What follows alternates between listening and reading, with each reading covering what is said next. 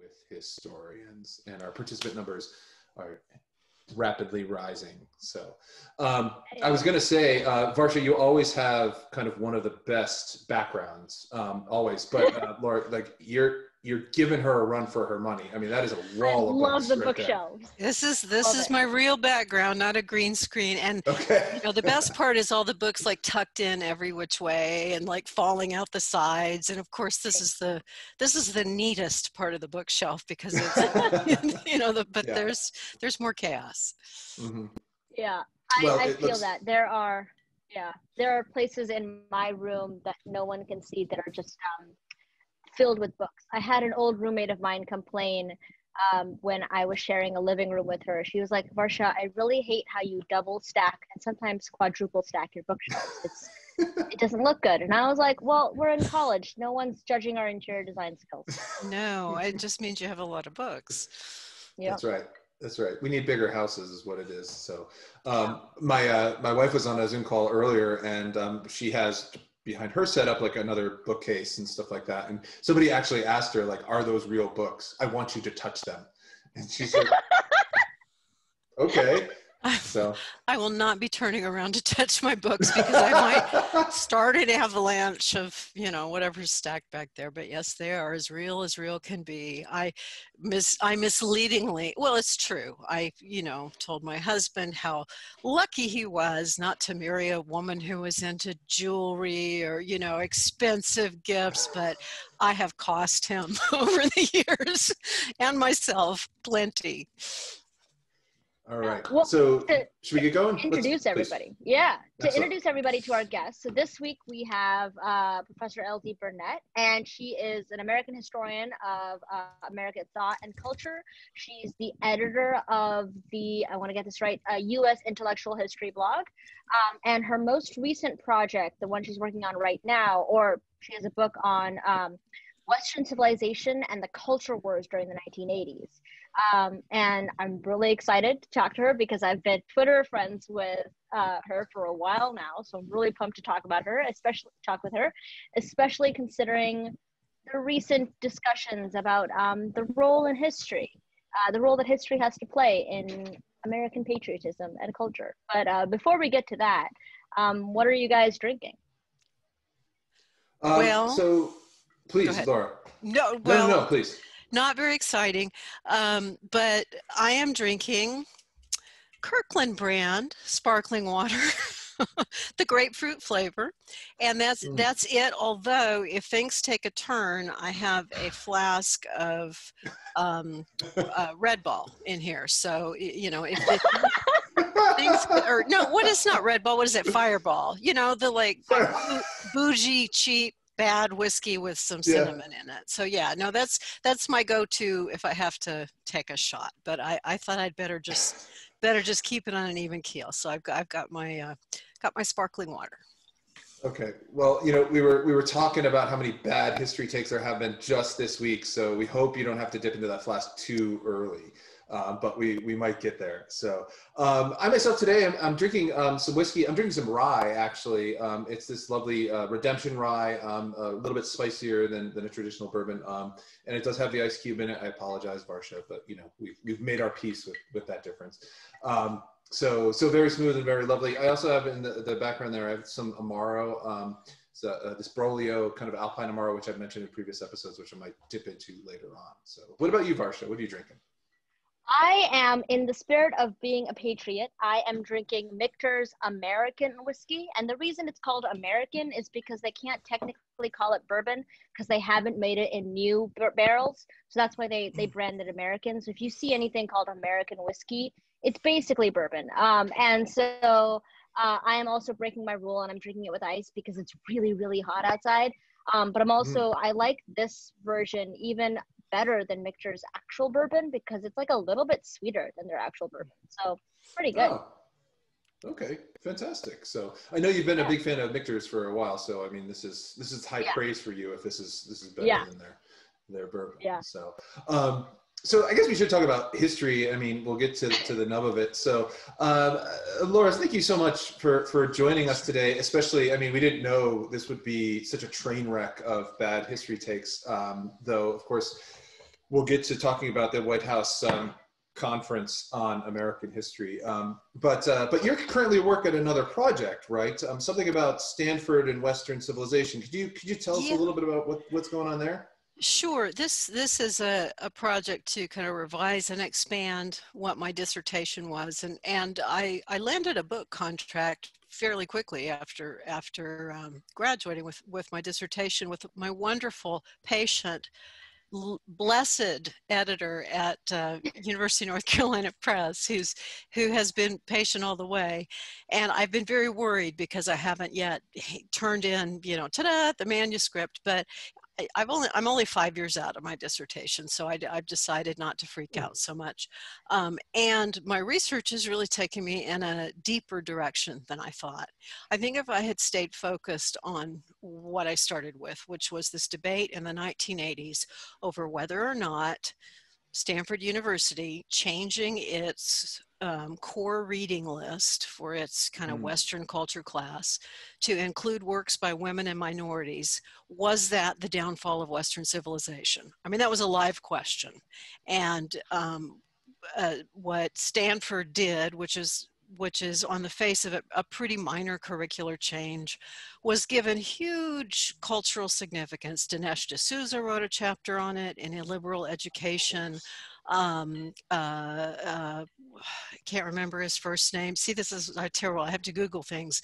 The tax guy for Ronald Reagan, Kemp, the senator, read about it from the floor of the Senate as an example of how funding for higher education was a waste.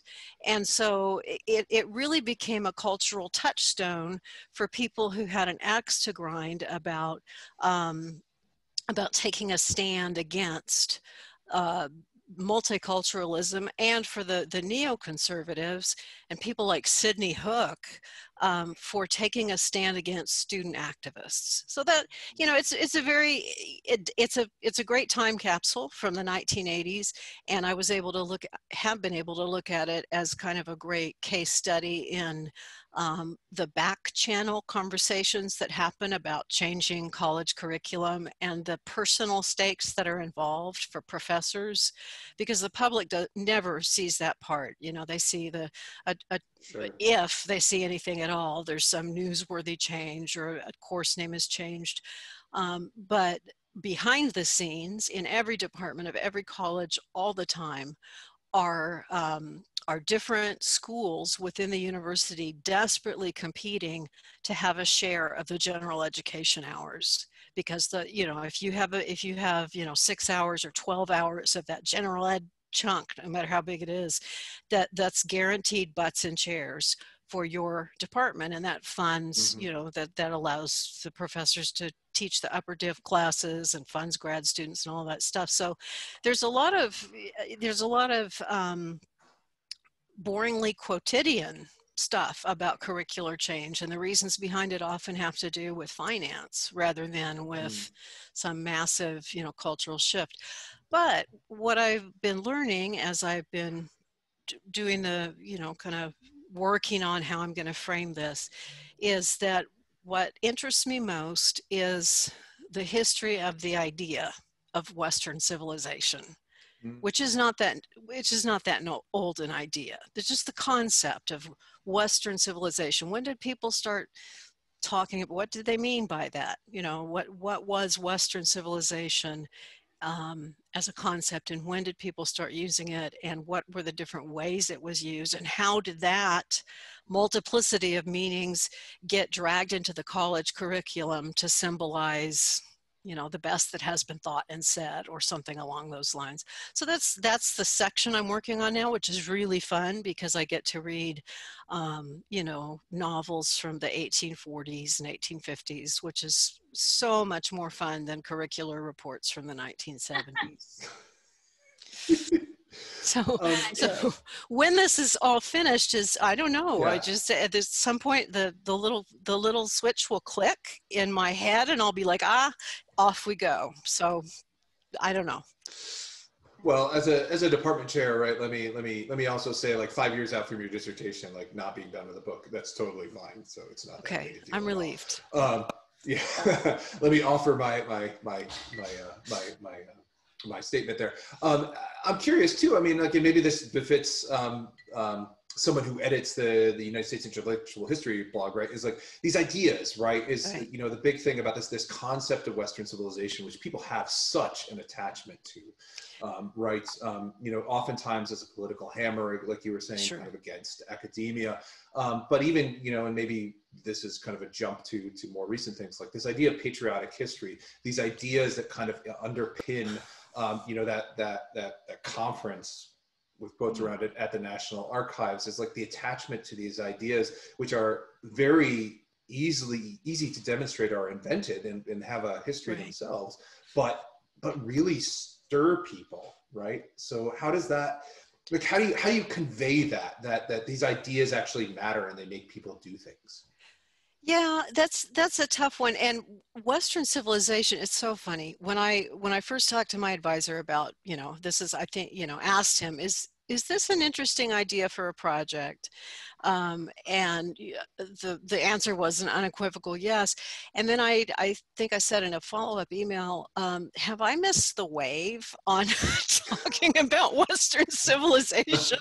And he wrote back something like, yeah, I don't think so. I have not missed the wave. I am so No. tired of the wave. It's just like wave upon wave upon, like every time this White House history conference happened, and I was like, I got to talk to my editor. I mean, these people are now somewhere in the end of my book with their Yeah. weird thing that they're doing here.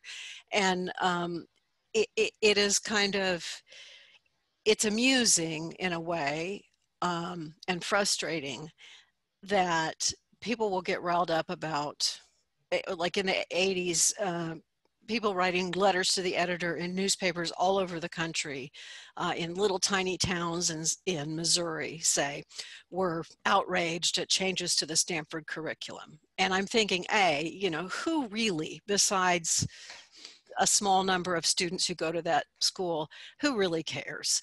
And Also, it's Stanford. Who cares? right. Well, and this is part of Go this. Bears. This is part of the Go Bears. skewing of higher education reporting, so that, you know, all the only schools people ever hear about are Yale, Stanford, Princeton, Harvard, maybe NYU once in a while, University of Chicago when they want to throw a bone past the Mississippi. I mean, you know, Yeah. Berkeley, right? You know, it's Yeah. always a little handful of schools that shape national journalistic coverage, usually because the alumni from those schools are overrepresented in the ranks of journalistic offices, right? So you make a hop from the Stanford Daily to the New York Times or whatever, and then that's your go-to higher ed source. So yeah, there's a lot of overfocus on elite schools, and what happens with that overfocus is an elite school like Stanford or Yale makes a change, or, you know, institutes a multicultural requirement, and then polemicists take that and leverage that change to argue for less funding for non-elite schools, right? Stanford didn't suffer. You know, Yeah. everybody think, you know, at the time, and I was a student there, I have to full disclosure, so I was like a participant observer in these debates at the time they were happening. And at the time, people predicted, I mean, Thomas Sowell wrote a column saying, stop giving to your alma mater, don't give any more money to this school, this you know, this school's a waste. What is it, 30 years later, Stanford's doing just fine. Stanislaus State, on the other hand, or the Cal State system, maybe not so much. So that's how those things work. And the same thing for the history conference, which, I mean, it was egregious in so many ways, and I hope we can talk about all the ways in which it was egregious, because I have all the time in the world. So. I really, you know, I was just kind of, you know, making that Michael Scott cringe face, you know, like, yeah. And then I saw, just like as the camera panned accidentally, I saw Wilfred McClay, and I'm like on Twitter going, oh my God, Bill McClay's at this thing, I can't believe it, you know, and because he's for American intellectual historians a well-known and pretty well-respected scholar, So the first thing I did when that conference was over, the first thing I did before I even poured my drink down the sink was I wrote him an email and asked him if he would like to come to the U.S. Intellectual History blog and explain himself. I didn't put it in exactly those terms, but I was like, our readers would be very interested to know. I said something along the lines of, this is an administration that's historically demonstrated kind of an anti-intellectual bent and not one that seems to have a high regard for science or research or empirical evidence. And, as a historian and intellectual historians, I think our readers would love to know what it was that persuaded you that this would be a good place to, for you to participate. Because we all saw David Blight's tweet, right? I mean, when David Blight, I was trying to explain this to my family and they're just not getting it because, it's like, I don't know, it would be like if the Pope made a Twitter account so he could drag you for something. Can you imagine being the reason that David Blight joined Twitter just to complain about you? To tell you that you had profaned the National Archives. That's what he said in his tweet. He's about Alan Gelso. He's like, you have helped profane and I'm like, you are not living your life right. If that's happening to you as a historian, you have taken a bad turn. So anyway, I can't even remember. So the first thing I did was ask him to write for the blog, and I'm working on putting a roundtable together. We'll see how that goes. But I noticed that it was really interesting. More, I think, and I wasn't counting, there were more mentions of Howard Zinn than there were about the 1619 project in that whole panel, as I thought about more explicit mentions of Howard Zinn. But the people who watched that or who read my piece in Slate about it, they will send, and they did send to me, outraged emails about the 1619 project. And it's so clear that they didn't read it, look at it, don't even know what it is, don't even know what its arguments are, what its purpose is, complaining about the author of the 1619 project. And I'm like, you didn't even turn the page far enough to know that was a collection of essays? What? So these are ginned up talking points for people to focus on, and there's great work on this. There is a kind of alternate economy of academic legitimacy that operates alongside the prestige economy, right?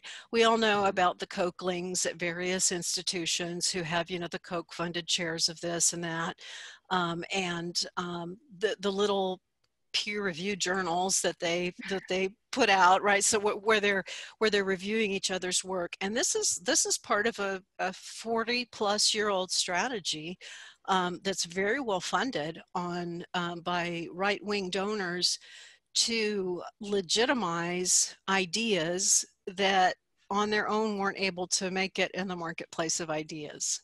Right, there's a lot of complaining about, academia is so liberal and blah, blah, blah, blah. And one of my friends on Twitter put it, part of the marketplace ideas, if you want to insist on that as a way of framing, is that people might not want to buy your idea. And if it's a crappy idea, people aren't going to buy it, right? So that conference was not aimed at historians, clearly, not aimed at scholars, not aimed at the usual kinds of things that we aim at when we put together a conference, which is robust discussion or, making sure that there's someone on that panel who brings an alternate view so that we can bring ideas into a contrast with each other. So to call it I would rather they called it a commission or a panel or a committee than a conference, because nobody conferred, nobody thought anything through. It was this kind of organized, and it was organized temporally. That was really interesting. They started with Howard Zinn as the source of all evil, and then moved forward to the 1619 project. So it was embarrassing in a lot of ways, I think, for the historical profession to have that panel of in some cases not even historians, and then Ben Carson sitting there like befuddled and I don't know what I don't know what I mean he was just kind of sitting there in the middle of it all, just looking dazed and confused. And then he intervened, but at the start of the Q&A, by saying that he believes the Constitution is a divinely inspired document that should not be altered. Yeah. So, and I'm like, that broke me. No, hearing that really broke me. And so, like, bringing this back to the root of all evil, as they framed it, for people who might not know, why don't people like Howard Zinn? Like, right? What's the deal? And I have to confess, I haven't read Howard Zinn, so if you're worried about Howard Zinn's deep influence in the profession of history, among all the books back there, he's not there, because but I understand it's a people's history of the United States, and it's written from a social history perspective and a heavily Marxist perspective, and basically, it's history from below, along the lines that Jesse Lemisch, rest his soul, championed. And from what I know from, I mean, I really can't say much about the contents because it's secondhand, but I know that the political stance, I know that it is used by some professors, not many. I mean, I don't know any, I think I have one colleague maybe who assigns portions of Howard Zinn. It's used in the same way that the book Lies My Teacher Told Me is used. Yeah. So for most, for most historians, I don't think it's a very, I don't know. I'm not a Marxist. I'm not even on the left. I'm just kind of this bourgeois liberal. So, I wouldn't find any good use for Howard Zinn as far as I know. But the thing that they were critiquing and pointing to was the Zinn Education Project, which has all these very nicely packaged, single lessons on different parts of history. Now, I hate to break it to anybody, but just because Howard Zinn is a Marxist doesn't mean that, the facts and events and, basic structure of things he's analyzing is going to be somehow tainted.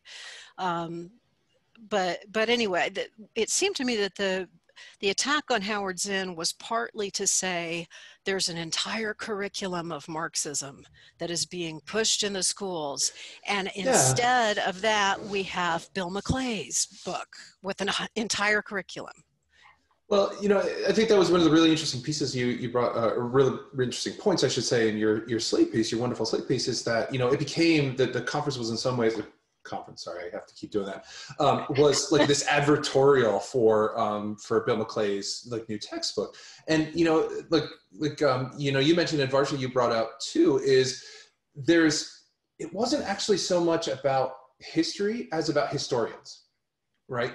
Yeah. It was an attack upon the way that historians study the past, using kind of the boogeymen of Zinn and Nicole Hannah-Jones's kind of 1619 helmed, I should say, 1619 project as the way of doing this, and with the undercurrent, as you mentioned, of really a discussion about the way that history education is done in the schools, and a fear on their part that it's indoctrinating, right? That Marxism and, God forbid, African Americans and Native Americans be inserted into the curriculum. Yeah, I am, and this I don't know what it is, 1776 commission, project, committee, propaganda team, I don't know what it, but it's really, it was really chilling and I used the word chilling twice in that slate piece, to hear the president stand up and say that the Constitution was the culmination of 1,000 years of Western civilization. That 1,000-year Reich idea was, rattling around in his rhetoric, certainly. And the idea that if you know the truth about your country, you can't love your country. If you know the truth about your family, you can still love your family. In fact, you can usually love your family a little bit better if you know where people are really coming from. And, the idea that somehow to think about, the whole point of the 1619 Project is, what would it look like if we looked at all of American history through the perspective of the beginning of chattel slavery, and through the perspective of Africans and people of African descent who played a central role in history, certainly, but have never been accorded that place in the story we've been telling. It's historians do that all the time. Heather Cox Richardson just wrote a book, how the South won the Civil War, right? And she's doing that. What if we consider our current state as a sign of Confederate victory, not Confederate defeat?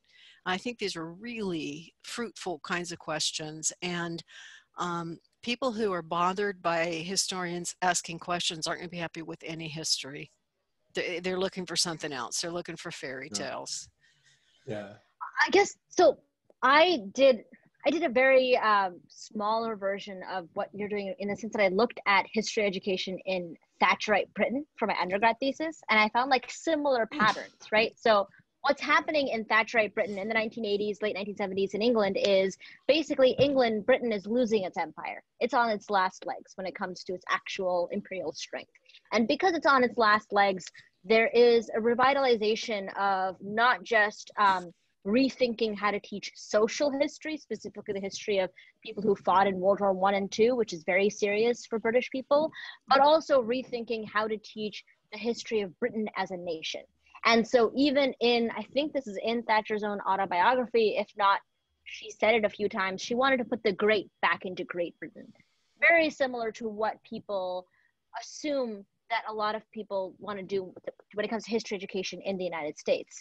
So I guess my question is, when it comes down to it, does your research on this crisis in Stanford, as well as this general trend on critiquing how historians do history and how we teach history, does it tell you anything about why certain people want to basically whitewash certain aspects of history? Like, I know the answer seems obvious, but is there like a deeper reason here? Does it accomplish something else besides getting people to vote Republican one day or not? Right. That's a really good question. I'm really, I would say, for people who feel deeply menaced or threatened or disrespected or disregarded because historians are including the voices and experiences of Black Americans and Native Americans and genderqueer Americans and women and immigrants. I would say, I am so sorry that you were given before such a flat, thin, fragile idea of America and American greatness. I mean, this is the nation that gave Negro spirituals and jazz to the world. Now, this nation, as a white-dominated nation, if you think about it that way, these rich artistic traditions came out of suffering and struggle, but they're American, and they are as thoroughly American as the Declaration of Independence. There is no, if you read Michael Twitty's cookbooks that are also history books about Southern cuisine and about the amazing rich gift that African chefs and cooks brought with them as they came to these shores. I mean, I feel sorry for anyone who looks at the amazing diversity and richness. I mean, what a rich cultural milieu we are here. that you can go into New York City or San Francisco or even the suburbs where I live in North Dallas and find cuisine from all over the world. I mean, it's just this is I just feel bad for people whose views are so blinkered and who are so threatened by the loss of a story where only white men have anything great to contribute or do. And I think it's compensatory. I think a lot of people, in the same reason that study of genealogy can be compensatory for some people. People are deeply proud of, my ancestors did this, or my ancestors did that, my ancestors came over on the Mayflower, or whatever. Or, my ancestor was a great Civil War general, or whatever. And want to be proud of the people from their past. But I think that what we owe the dead is not to blindly praise them, but to understand them, right? I mean, I just think it's so silly to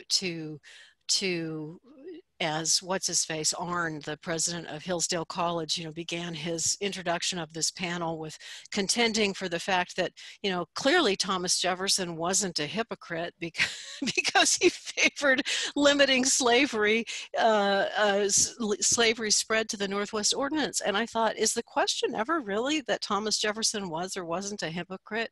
Isn't the question, what do we as Americans do with the deep inner conflict of this soaring, beautiful rhetoric that has shaped the human rights movements of people all over the world from the moment it was written, that has contributed to the language and the ideas of revolutionaries, of abolitionists, of women's rights activists all over the world. I tell my students, when we hear the Declaration of Independence and when people point to that, they're pointing to the vision of what America is supposed to be. And that's the text. William Lloyd Garrison loved the Declaration of Independence, couldn't stand the Constitution. The question is always, how is it that the man who wrote that and believed it also justified the holding property in persons? And what can we understand in that, in that deep interpersonal conflict that's also indicative of a deep national conflict? It's not a simple cheap shot, oh, he was a hypocrite because he owned slaves, but what does this mean? And what does this mean for us? And what does it mean that the phrases of the Declaration of Independence ring like a bell, like a clear bell through all the generations of America's story?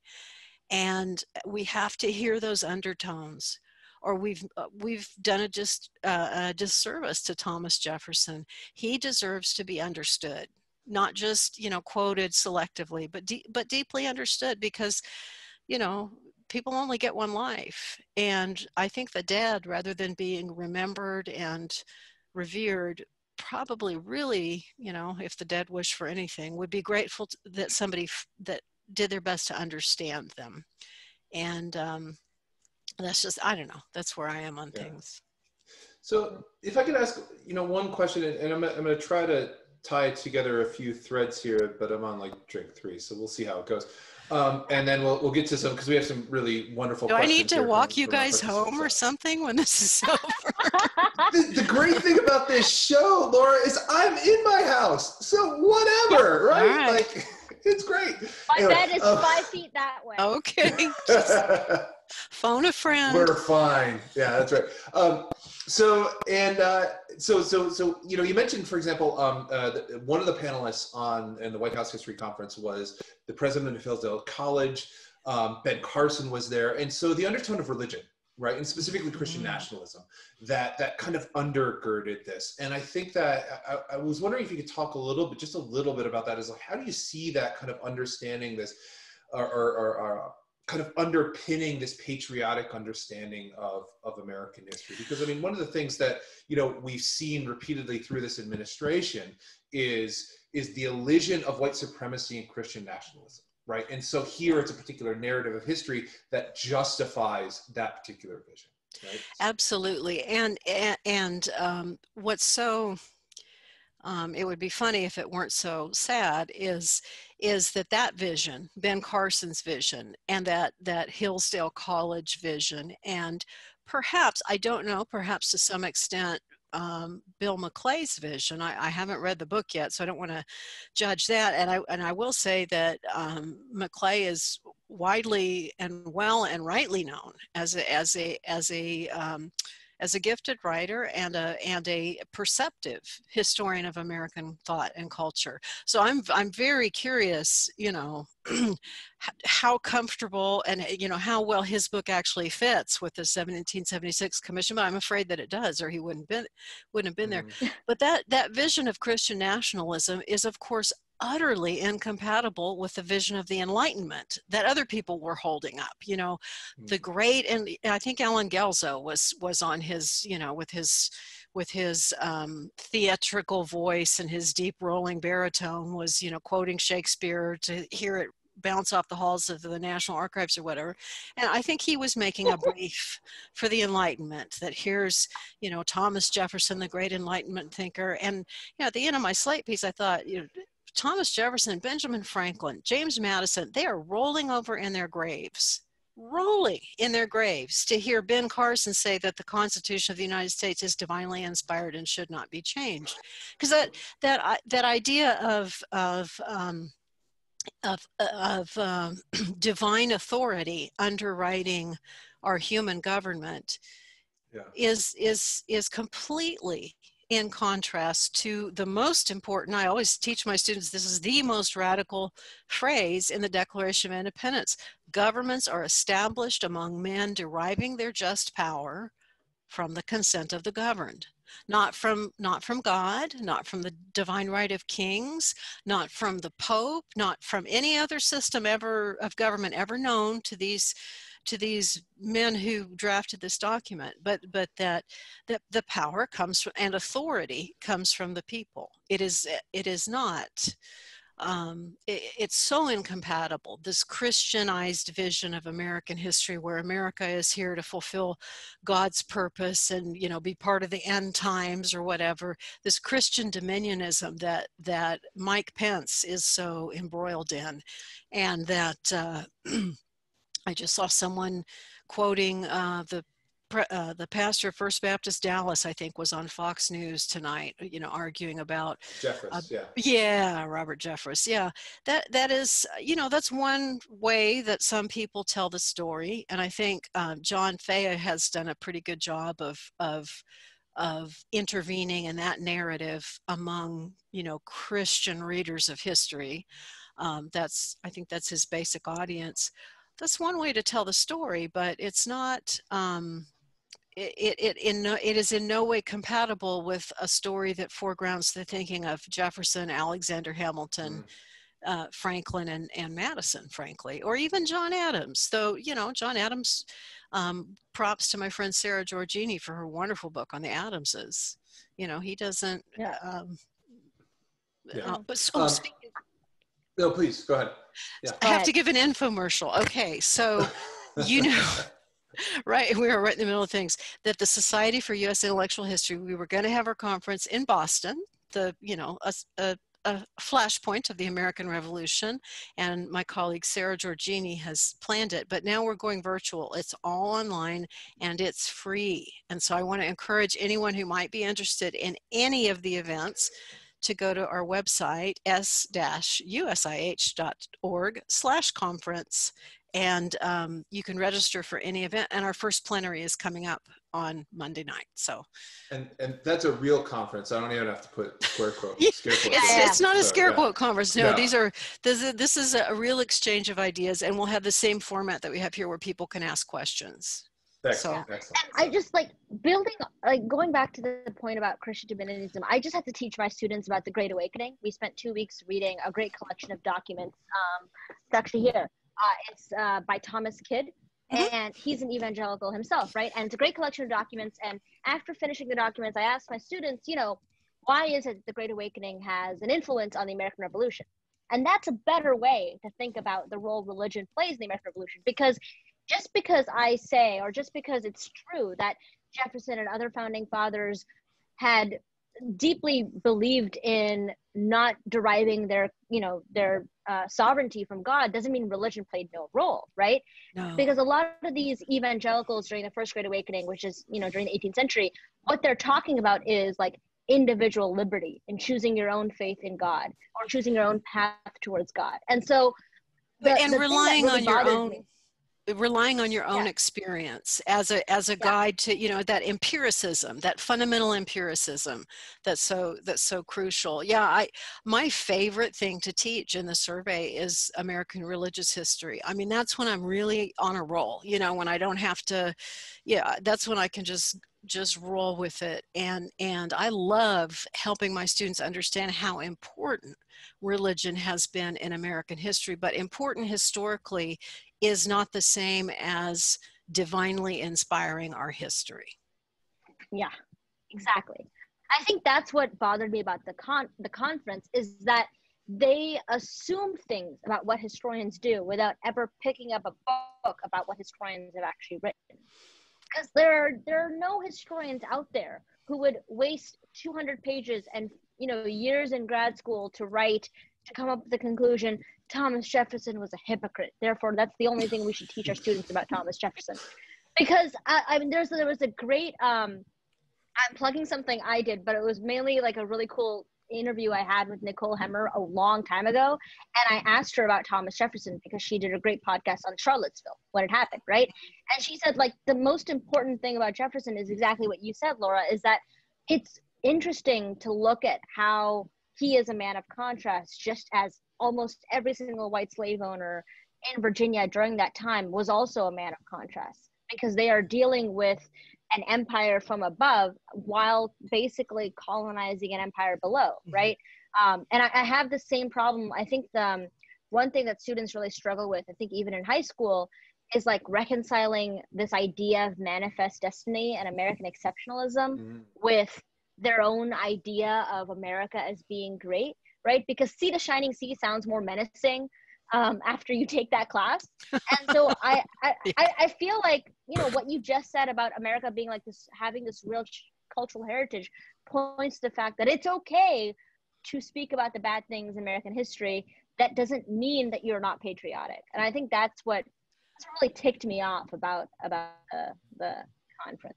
This would probably decimate's not the right word, disappoint some of my colleagues, but I really am a rather embarrassingly patriotic historian. I gravitated to American history because I have a deep reverence for the particular form of government for this just crazy ramshackle experiment that has not perfect, but is still apparently functioning to some degree. It's a couple hundred years later.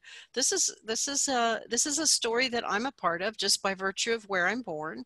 People become part of the American story, and America becomes part of other people's stories as people interact all over the world, and it's a story whose ending remains to be written.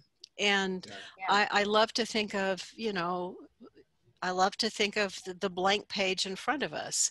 And you cannot, just think of the Bleak House or Middlemarch, or one of those fantastic Victorian novels where every single end is, every single thing is tied up into a beautiful ending. It is possible that we can, all of us, if we listen to each other, and that means kind of foregrounding the voices that haven't been heard, that haven't been listened to so well in the past. If we listen to each other, we may very well be able to write a better end to the story than the one that seems on the horizon now. And but you can't do that if you're not if you're not familiar with the twists and turns of the plot, and there have been a lot of twists and turns in the American story that are deeply unsettling and really quite tragic and regrettable. And if we can't see that and say, even so, I'm gonna put my faith in this collective experiment to make the world better than we found it, then you're really missing out, you know. Yeah. Oh, I fully agree. And I'm a naturalized citizen, right? So the first thing I did when I went to DC for the first ever time, which was back in 2017, I went to the National Archives. I had a much different experience than the so-called conference, because I went and I saw the room where they have the Declaration, the Constitution, the Bill of Rights, and I could feel myself being transported to 1787. And like, obviously, I knew if I was actually transported back then, I wouldn't be allowed in Independence Hall. But still, like, it's an amazing experience. And like, a lot of people, after I told them that, were like, Varsha, it's just a piece of paper. In fact, I have like a friend who's a lawyer who's like, I've read it before. I don't need to see it. And I was like, that's not how I feel about it though, right? But at the same time, I'm going to be active in telling my students that there is not only a dark underbelly to this, but there is a more complicated story to this. Like, my motto, it should be tattooed on my forehead, is that it's much more complicated than that. Oh, historians, we are the bane of any questioner. Well, it's complicated, but it is complicated. But no, the last time I was in DC, I went into the Smithsonian, and I saw, the flag that flew over Fort McKinley, the Stars and Stripes, and of course we all know how deeply problematic the lyrics of the national anthem are. And I teared up. I tear up when I go into the National Archives. I mean, this is,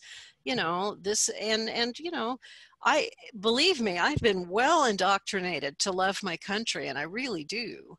And my students have as well, but they have not been taught to understand it. And I think the better they understand it, the better they can help it. That's just how I would approach teaching history.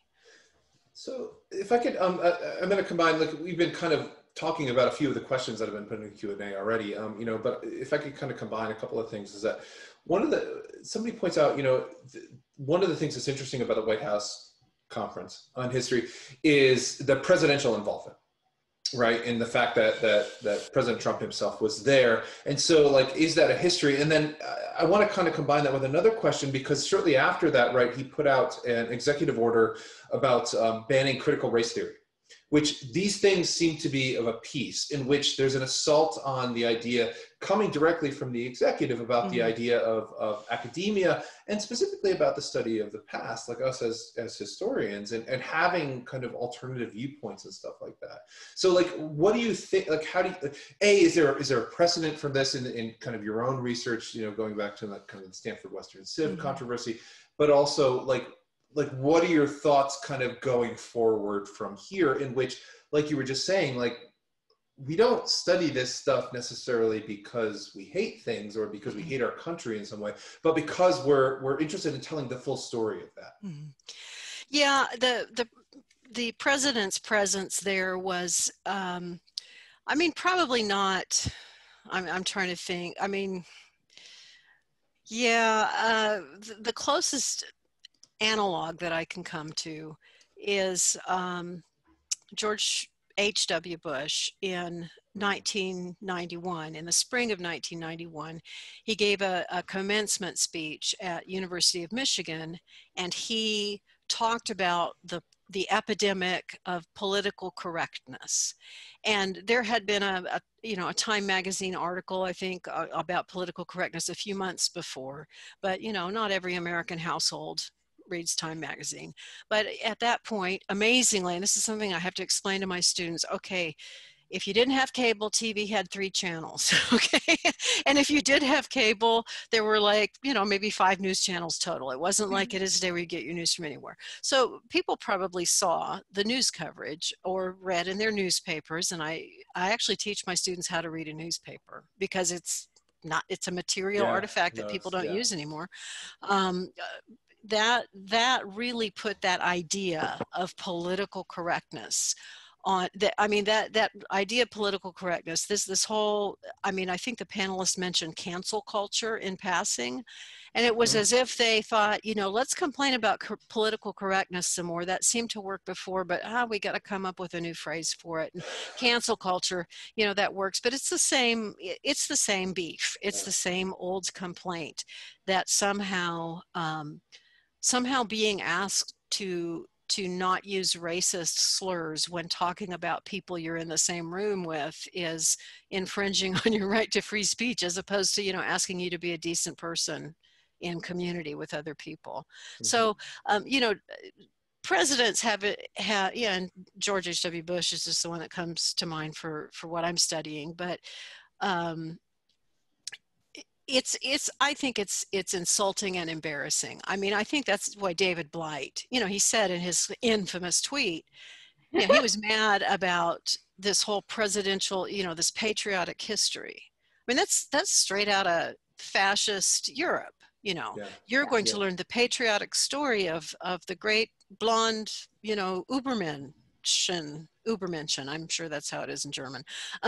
And that's not, you know, to hear that coming from the executive and then have that followed with this, this assault on freedom of inquiry at college campuses is pretty chilling. It's very chilling. I mean, and my kids bless my kids' hearts. They're both in their 20s and they know me and they're very patient with me. But I was channeling my grandmother she was a second lieutenant in the U.S. Army in World War II. And she was just a formidable woman. And I said, you know, one of these days they're going to ask us to sign loyalty oaths. I mean, how far are we from certifying or verifying that we are teaching patriotic education and that we're not using critical race theory if our colleges want to get funding? And, you know, I told my kids, I'm not signing shit. I'm not signing a loyalty oath. You know, they can just drag me out and throw me away. I'm not going to do it. Varsha, do they still do that at Berkeley? Because when I was a GTA, a graduate student assistant at Berkeley in the 90s, like I had to sign a loyalty oath. Right. I don't think they technically have the loyalty oath anymore, but I do remember it being a thing. Like, I think it was a thing recently. You had to sign saying that you were loyal to the United States. And I remember one of my favorite stories comes from one of the first grad seminars I took.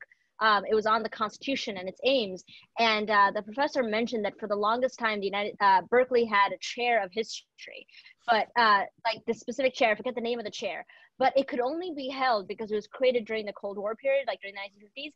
It could only be held by someone who was loyal to the Constitution of the United States. And like, I mean, that seems like innocuous enough, but it's also like, why'd you put that in there and like defined? That seems weird.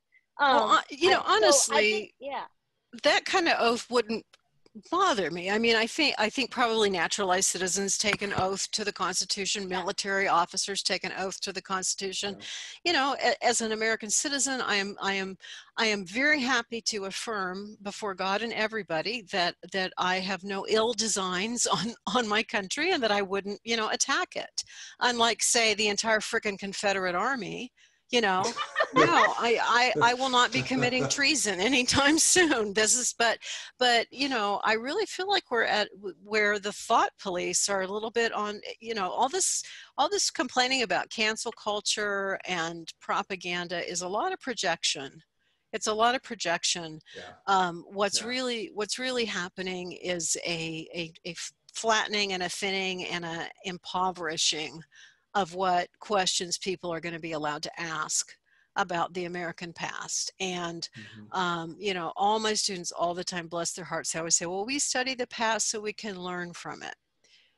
And, you know, maybe, I mean, that's a whole separate conversation, but if it's like one of those survival games where you're locked in a room or something, or you're dropped on an island and all you have to use is all the crap that happened in the past. You better look at it carefully and pick through every bit of it, because you may be missing the one thing that's going to solve the puzzle and help you, you know, move on. You can't do that if you're only allowed to ask nice questions. So speaking of nice questions, there is a really cool question from Sarah Giorgini, actually. Hi, You were Sarah. talking about newspapers. Yeah, you were talking about newspapers and how you teach your students to read newspapers. And oddly enough, I actually subscribed to like the physical copy of the Post and Times for a long time because I, for the longest time, was like, I don't actually know how to read these things. So besides newspapers, what are your favorite kinds of primary sources to teach in your U.S. intellectual history class, and why? Okay, well, newspapers are the top, the very top, and I always use newspapers in both halves of the survey. But then I use, and there's a great post, by the way, at the U.S. Intellectual History blog from Ben Wright, who's the editor of the American Yawp, and he has a list of like 100 readings that you could use if you were teaching an intellectual history survey. I love to use, one of my favorite things to teach is The New Woman, and you know, kind of the emergence of these changing ideas of gender and the Gilded Age and the Progressive Era. And so I use a lot of cartoons and kind of humorous or satirical drawings. I do the same for, you know, early American politics. And so The New Woman and Her Bicycle, if my students remember nothing else about the second half of the survey, they remember that the new woman rides a bicycle everywhere and you know, and dresses in increasingly tomboy couture, you know. That's like, but Endless. yeah, I know. I use a lot of visual materials. I was telling Matt before we started that I'm really frustrated because teaching asynchronously means that I lose, and my students lose, all the fun of taking a visual text, which of course doesn't come with like well, early cartoons do, but you know, it doesn't come with a key to interpretation, and you know, helping them figure out, okay, this is a cartoon made in 1880. What do the things in it stand for? What does this even mean? How would I, if you know, if this washed up on a beach and this was the only thing I had from 1880, what could I know about 1880 from this drawing? So I really love doing that. But yeah, I'm a big newspaper junkie, and I always spend more time on the advertising than anything else, because that's, you know, that's where the fun material culture stuff is. If no one has seen this, it's my favorite cartoon in American history ever, despite all of the amazing political cartoons in the late 19th century. The Drunkard's Progress. Mm-hmm. So this is from the temperance movement. Right. And it's the best thing ever. And it basically is like up the stairs 9 and then down steps. the stairs. Yeah. Yeah, up the stairs and down the stairs of like a man and his progress towards alcoholism. And it's like, it's also like, it's very important to understand why women and why people are supporting temperance at the time, but it's fascinating to look at, and it's just great. And I agree that like one of the best things about American politics, specifically in the 19th century, is the willingness to draw cartoons and to be satirical about them. I feel like that it's still prevalent today, but it was like a really big like impact in the late 19th century. That's the best part about late 19th century American politics. Right, and the way that newspapers circulated far beyond their subscribers to be read in, you know, read in the by the courthouse or in the bar or wherever.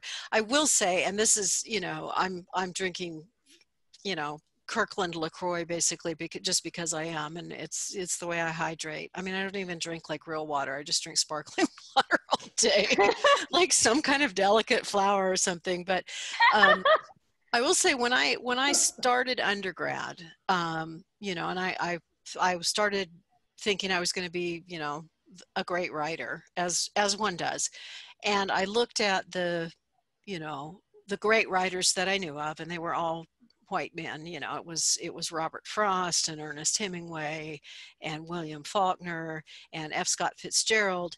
And, you know, what does it take to be a great writer? And I saw that, you know, my conclusion was what it takes to be a great writer is to, you know, be a drunkard, drink a lot, you know, and you know, cry in your cups and be deeply. And I worry sometimes. I think this format is great. But one of the things I worry sometimes about for undergraduates especially is when they look at historians and how we work and how we talk, and this is a great format for doing that. I don't want them to get the idea that to be a historian, you have to, you have to drink a lot, right? No offense, Bar, I'm not saying that, but just because you were talking about the drunkard's progress and it is, and the temperance movement, I am not a teetotaler, believe me.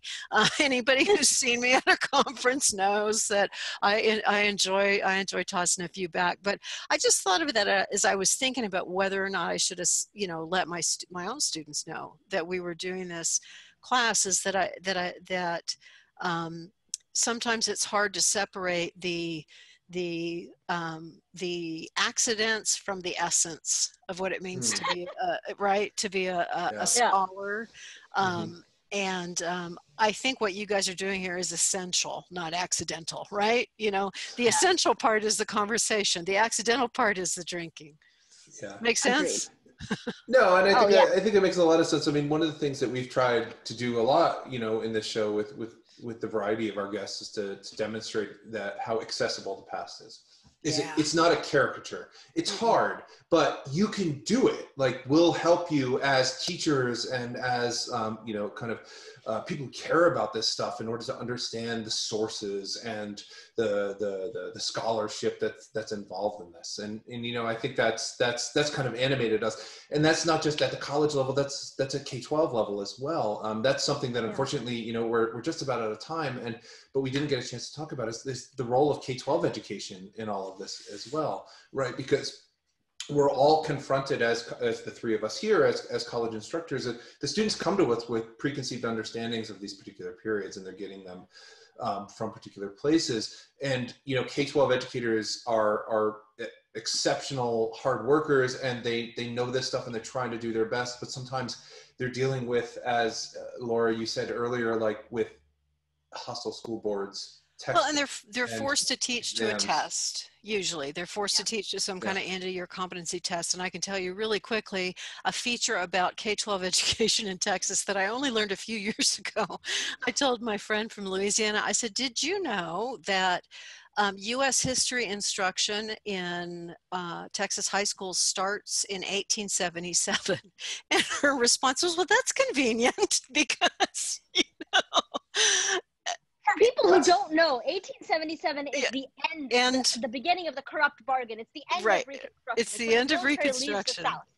Right. So, and that's apparently they get the first half of U.S. history in 8th grade or something like that. But I just thought that, so when I teach dual credit history to to high school students, they're getting both halves of the survey. And that's more than students who are not in an AP class would get, But that history is just in high school, it's 1877 to present. That's the dividing line. And I find, so it's no wonder that students come to college having no conception of how of the as we talked about, the variety and the contentiousness with which America began. They just it's not on their radar screen at all. No, I mean, this is like my last comment, but I'm like writing a very specific thing about America first as an ideology. And so if I picture a Texas high school student only getting the history of the United States from 1877 to the present, they're only getting a certain vision of American foreign policy as well as American domestic policy. And that must really damage them as civic citizens, that's one of the reasons I loved becoming my citizenship day. My naturalization ceremony was a big blow up party. It was the first time I tried bourbon too. It was great. Right? It was I got proper Kentucky bourbon. I wore American flag eye makeup. I was super into it. But also I had spent the past 6 years really deep into American history at the college level. Mm-hmm. And so if I had not a great high school experience with U.S. history, I don't know if I would have been as in love with the United States and being a citizen as I would be today. That's super depressing to hear. I have students every semester who are in the class, not just because it's required, but who are studying for their citizenship test. And I always feel like, man, do I have a responsibility to get it right for you. I owe you this, right? As your professor to give you as complete a picture as I can. But it's hard in the pandemic. Not fun. Teaching is more difficult now. Yeah. So, unfortunately, I think we have to kind of wrap it up right here. You know, we have a ton of other amazing questions that we just didn't have a chance to get to. We didn't get a chance to talk about all the terrible history takes, that racist colonialist thing in the Spectator, and all the garbage in the National Review about this patriotic history, and which just effaces all the complexity and the interesting parts of studying the past and stuff like that. So, but thank you, LD Burnett, for joining us. We're gonna put I put the link to the conference in the chat already. Thank you. We'll send that out afterwards as well. And Varsha, I think you have an announcement about our next guest, perhaps? I know. Okay, so I'm super excited about our next guest, mainly because I think the Supreme Court has sucked and has always sucked. But keeping my bias aside, our next guest, I have his book right here, actually, because I was reperusing it after Saturday's news. It's called Injustices by Ian Millhiser. He is not an official historian, but he did go to law school, and this is technically a history book on the history of the Supreme Court. And he's been inside the Supreme Court, like physically. He's reported on it for years. So he's going to be here to talk to us about why the Supreme Court is bad and should feel bad. And generally about legal history. We might get to ask him some really burning questions that I have, which is, what is Lochner v. New York? It's going to be fun. And the best part is you don't have to wait 2 weeks for it. It's going to be next Friday. So. No, we're still in love with our guests. We're doing another episode just next week. It's gonna be absolutely amazing. So Awesome. So please join us next week. Ian Millhiser from Vox Media. He wrote a book on, as Varsha just said, her words, not mine, how SCOTUS has sucked and will always suck. And we're going to talk more about that. So, but thank you so much, LD Burnett, for joining us. Thank you, everyone, for spending your Friday evening with us. Until next week, let me simply say cheers. Cheers.